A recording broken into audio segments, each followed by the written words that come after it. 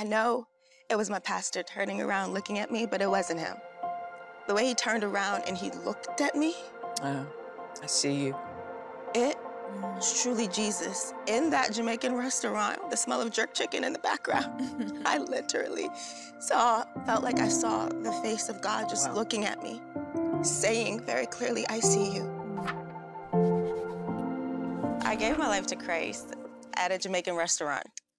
And it's so kind of God because I love food. He created food, so we kind of just connected for the first time at a Jamaican restaurant. And to give you a little bit of background, my dad had died. It was the season my dad had died. And shortly after, I met the man of my dreams, and then he gets killed. And he was murdered. Oh. And so... Yeah, that's a big one. Wow. That's true, like, yeah. Wow. Yeah, so just imagine this young girl, very young, and just experiencing all of this death all at once. And I know we're on TV, but I was just super angry at God, super mad at him. How could he? Because especially when I found out that my husband had been shot, he happened to be at the right place at just the wrong time. Right. It was just crazy. I'm praying all these different prayers and just everything that I knew kind of growing up, just praying them, just praying, God, just, I know you can, I know you will, God, I know you care, all these different things, really believing with all gusto, God, help, please help. And he still died. So it was an interesting place, very upset, very isolated. I mean, wanting to commit suicide. I'm like, he was a good one, I was not, so why? Yeah. Why take him, why not me, you know? All these different things. And I stumbled upon church because why not just go to church after a year? Just go to church. So I went to local church, and I remember the pastor was preaching. It was Luke 7 about the widow burying her only son. And scripture says that Jesus, he saw her and he had compassion on her. And I said, wow, God, if you could only see me and where I am, then maybe, not maybe, I absolutely will totally give you my life. I would totally trust you. If you could just see me, because right now in all of this, you definitely don't see me. Went about my life, went to the Jamaican restaurant. And so I'm in the line. It's a fast casual line, and there are several people in the line. And I see the head of my pastor at the time, church that I would frequent every now and then. And I had always kind of wanted to talk to the pastor, but, you know, they're busy. All the excuses that you make, like they got a lot going on. And it was a pretty large church and pretty incredible, but I didn't even know what to say. I'm mad at God. Like, what are you going to tell me at the time? So I see the back of my pastor. I'm like, oh my gosh, maybe I should talk to him. But there's so many people in line. And I see him turn around. Y'all, I know it was my pastor turning around looking at me, but it wasn't him. The way he turned around and he looked at me. Oh, I see you. It was truly Jesus. In that Jamaican restaurant, the smell of jerk chicken in the background, I literally felt like I saw the face of God just looking at me, saying very clearly, I see you. And I immediately I freeze and I'm shaking, and he sees me like, what's going on? So he awkwardly kind of comes to me, gives me like a fatherly, like, he's like, are you okay? I said, you're pastor so-and-so. And so much has happened in my life, and Dad died, my husband died, and I was so mad, but I feel as if God is saying for the first time ever that I see you. And and if he sees me, then that means he's real. And if he's real, that means I have to trust him. And oh my gosh, and I'm crying and sobbing. He's like, what is going on?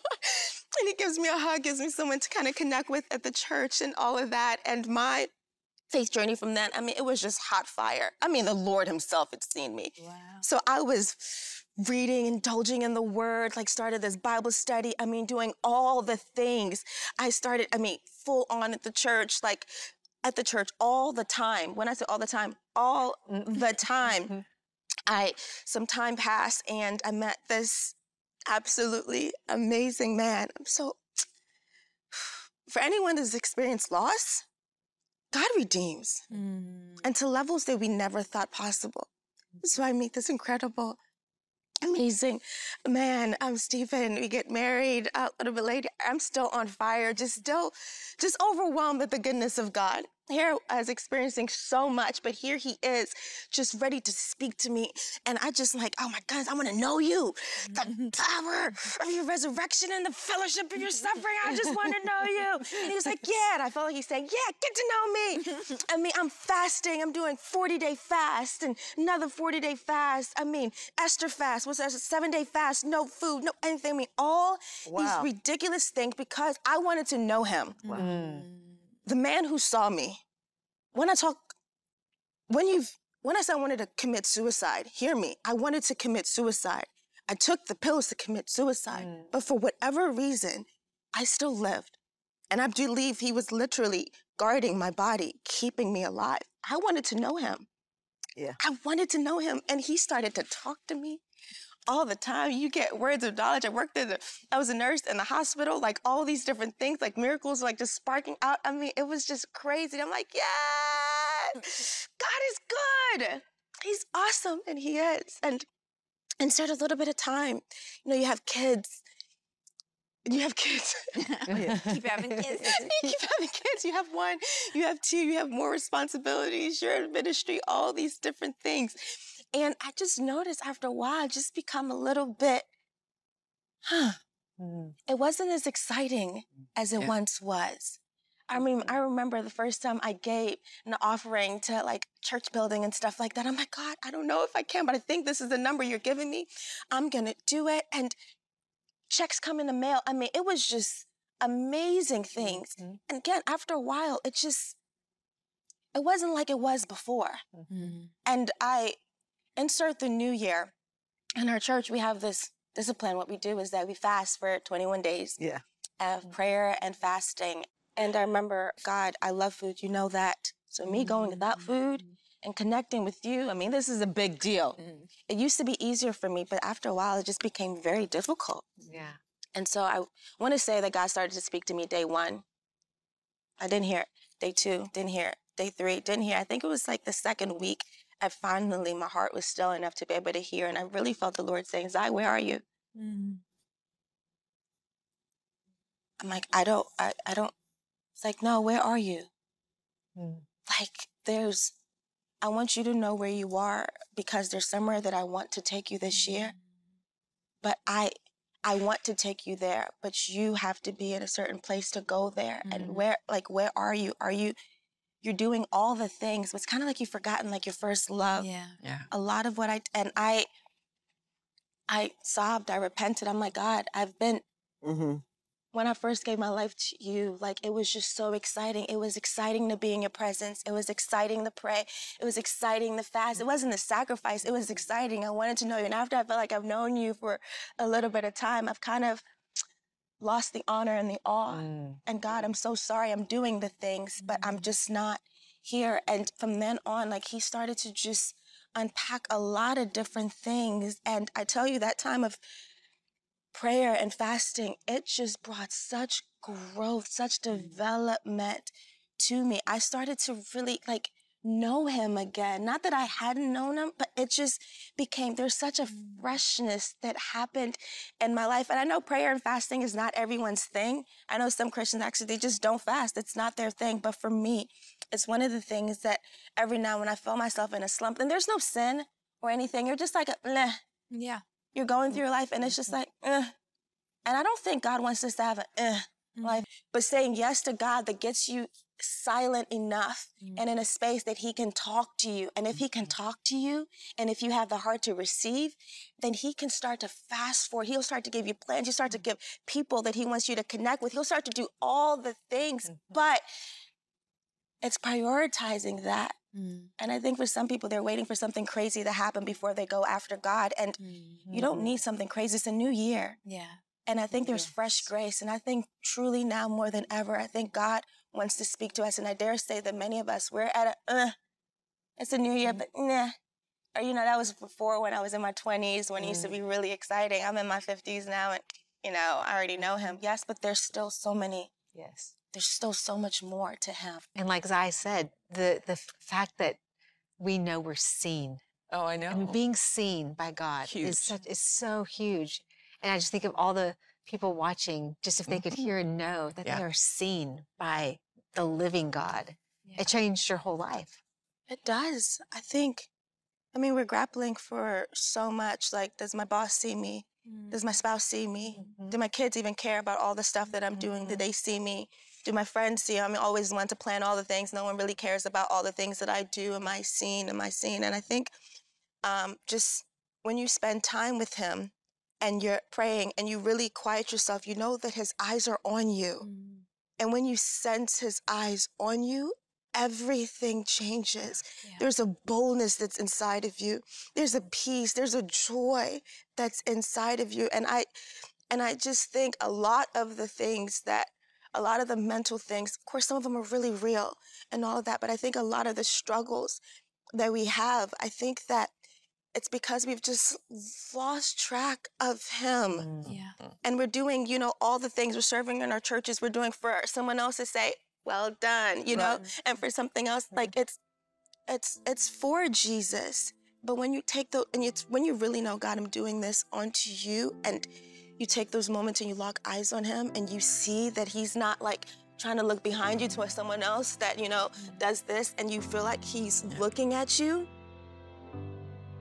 And sometimes you're standing outside of this, you're looking online, and you're like, oh, that sounds so great for her. She had this great experience with God. And all I keep hearing is, I want to have that experience with every single one. Absolutely. It's great to hear that, like, God is with you. He's not going to have abandoned or evicted over you. I think it's necessary to hear that from someone else, to start to bring this curiosity, like, who is this guy, Because I think that everyone's left me. So who is this guy that doesn't want to leave me abandoned? I think it's great to hear that from someone else. And my hope and my prayer is that it's more than curiosity, that it actually causes us to turn and to look, like these burning bush type experiences, and saying, like, wait, who is, because I think God wants to have these experiences with each and every one of us. And I think it's our responsibility to just make the time. It's not enough to say, I don't like my life and God's not doing anything. He's not building anything. And it's just like, well, he has great plans. He does, and he wants to tell them to you specifically, and you are equipped. You're more than able. But if we don't create Give our those attention. Magnify the Lord. Come on. And the thing to remember there too is, we talk about it was by the blood of the Lamb and the word of our testimony. What we've experienced, that we're hoping those that are watching can experience, is we come to him, we come before him, we can pursue him. But I tell you, it is the work of the Holy Spirit. Yes, it is. When we meet with him, he does the supernatural. Yes, he does. So when you're saying, I want everyone to know him, I want to challenge everybody watching. Spend 5 minutes saying to the hardest place in your life, God, where were you in that moment? And just sit there and ask him, where were you in that moment that was hard? And if you will allow your heart to hear the still small voice of the Holy Spirit, I believe some things will begin breaking off of you, because you will encounter a Jesus that you've never maybe encountered before.